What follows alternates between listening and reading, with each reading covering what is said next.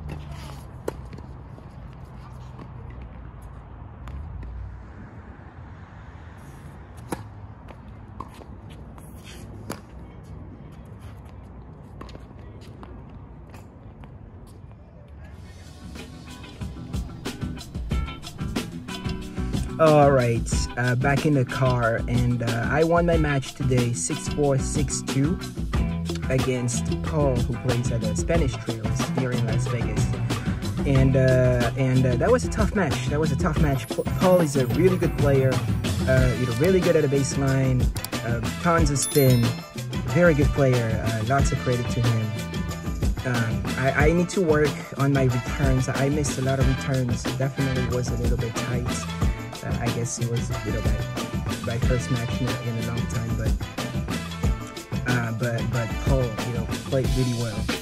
Made me miss a few shots, and yeah, I think he was a little bit tight too in the second set and at the end of the first set as well. So it allowed me to play a little bit better, and I was able to hold serve in the second set. So that was big.